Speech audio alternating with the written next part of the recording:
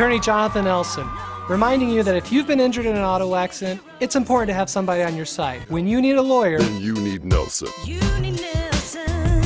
Pahrump Valley Fire and Rescue, Nye County Sheriff's Office deputies, and Nevada Highway Patrol were all dispatched to a two-vehicle head-on collision this afternoon on Highway 160 and Greenwood Road. Both vehicles sustained major damage. There was 3 people injured as a result of this collision. 2 Mercy Air airships landed on the roadway to transport 2 victims to a trauma center in Las Vegas. 1 other individual was transported by ground ambulance to Desert View Hospital with injuries. Traffic was blocked in all directions while the investigation was being conducted by Nevada Highway Patrol troopers.